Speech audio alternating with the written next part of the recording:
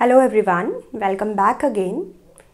Once again, I'm here with you, and today we are going to discuss our next topic, that is HCF by successive division method.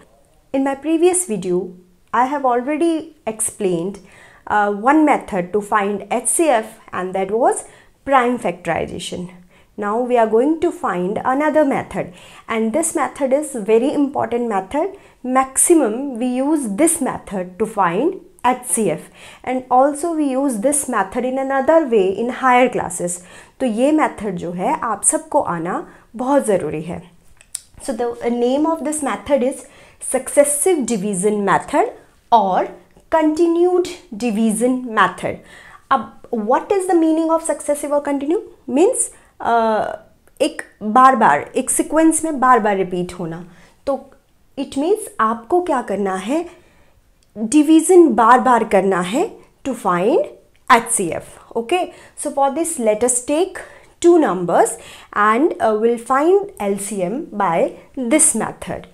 Suppose we have two numbers 25 and 65. Okay, and we want to find its HCF. अब one method which we have discussed that was prime factorization. उसमें हम क्या करते थे, हम numbers की prime factorization find out करते थे, उसके बाद उसको further solve करते थे. एंड अब हमने इसी क्वेश्चन को इस मेथड से करना है, क्योंकि इसमें वर्ड आ रहा है एक डिवीज़न, इट मीन्स यहाँ पे डिवीज़न होगा.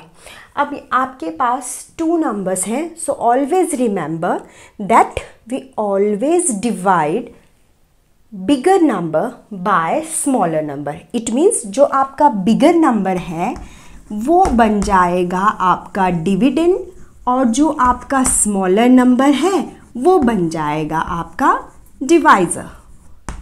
Okay, and let us start the division. तो आप क्या करेंगे, 65 को 25 से डिवाइड करेंगे. And you know how to divide. 25 2s are 50. Okay, और हमने कर दिया है divide. Okay, and 15 is our reminder. Now look at the next step, very important step. जैसे ही आप डिवाइड कर देंगे आपके पास आ गया एक रिमाइंडर. ठीक है, अब वो जो रिमाइंडर है वो बन जाएगा आपका न्यू डिवाइजर. क्या बन जाएगा, रिमाइंडर बन जाएगा एक नया डिवाइजर. डिवाइजर कौन होता है, इस तरीके से हम डिवाइड का साइन लगाते हैं ना, तो 15 बिकम योर डिवाइजर. अब आपके पास एक नया डिवाइजर आ गया है 15. ओके, अगर डिवाइजर आ गया है तो इट मीन्स आपके पास डिविडेंड भी होना चाहिए. तो डिविडेंड कौन बनेगा, आपका प्रीवियस डिवाइजर. ओके, तो जो आपका प्रीवियस डिवाइजर है उसको आप बना दोगे अपना नेक्स्ट डिविडेंड. इट मीन्स अब इससे पीछे वाली चीज़ों को आप भूल जाइए. And now you divide 25 bye 15.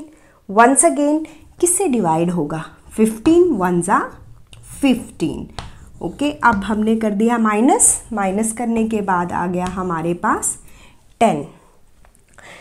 अब वंस अगेन हमें क्वेश्चन को इस तरीके से सॉल्व करना है. आप देखिए क्या हो रहा है, कंटिन्यू डिवीज़न हो रहा है हमारा, सक्सेसिव डिवीज़न हो रहा है. एक हो गया, अब दूसरा हो गया, और ये कब तक करते जाना है, जब तक कि आपके पास रिमाइंडर 0 ना आ जाए. और वो डेफिनेटली आएगा. कैसे आएगा, लेट अस सी. अब मैंने आपको कहा कि क्या कहा था पिछली स्टेज में, कि जो रिमाइंडर है वो फिर से बन जाएगा एक नया डिवाइज़र. इस वक्त आपका डिवाइज़र है 10. अगर 10 डिवाइज़र है तो इसका मतलब आपको डिविडेंड भी चाहिए. तो डिविडेंड कौन बनेगा, प्रीवियस डिवाइज़र.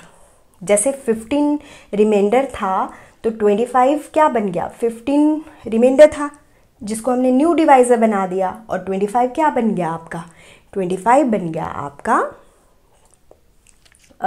Next dividend.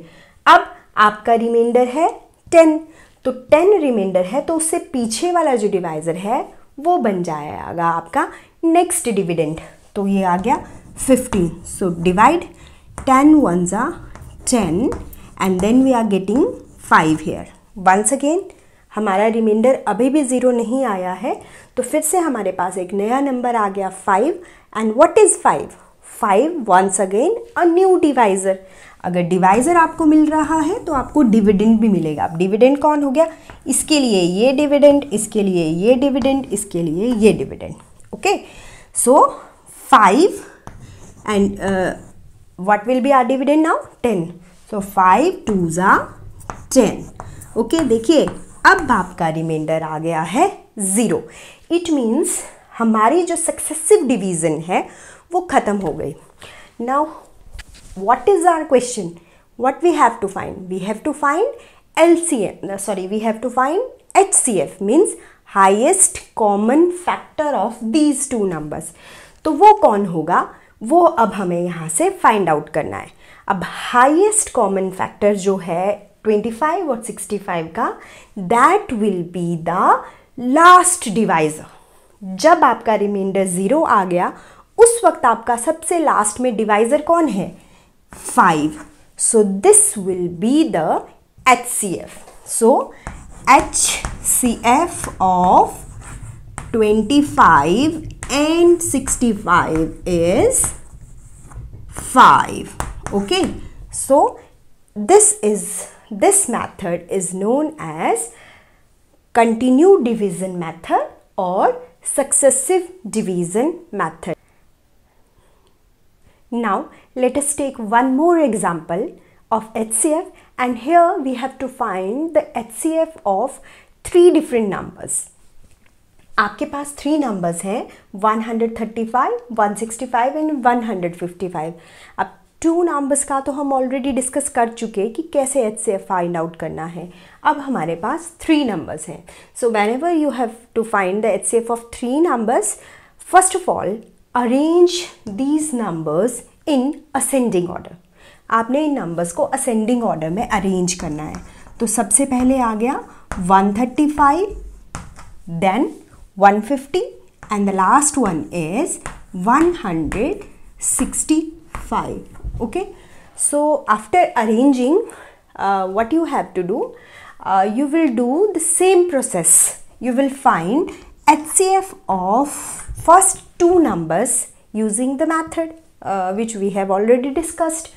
हम क्या करेंगे, पहले 2 नंबर्स, जब हमने नंबर्स को असेंडिंग ऑर्डर में अरेंज कर लिया तो पहले 2 नंबर्स का HCF फाइंड आउट करेंगे।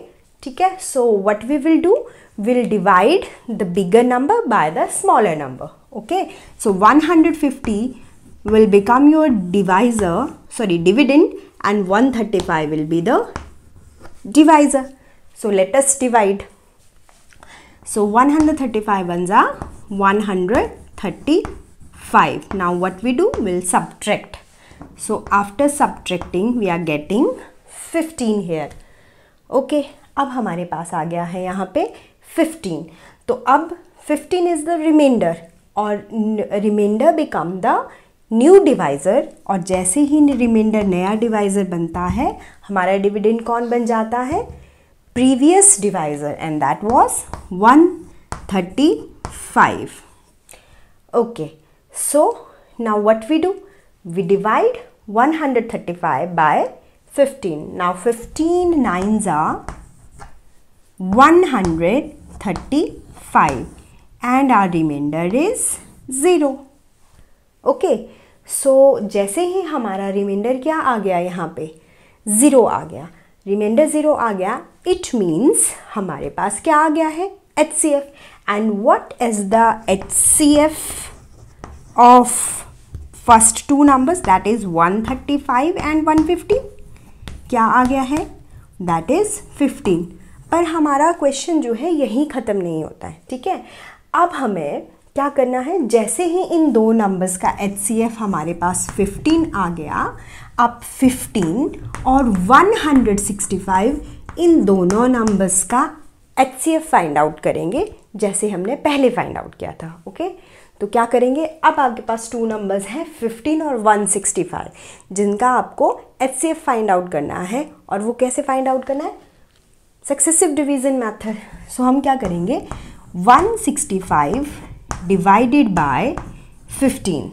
So 15 ones are 15, माइनस करने के बाद कितना आ गया यहाँ पे 1 ब्रिंग डाउन, अभी देखिए कंप्लीट डिवाइड नहीं हुआ है, ओके, माइनस करने के बाद आ गया 15, सो 15 1 जा 15, ओके, ये तो यहीं पे कंप्लीटली डिवाइड हो गया, ओके, आर रिमाइंडर इज 0।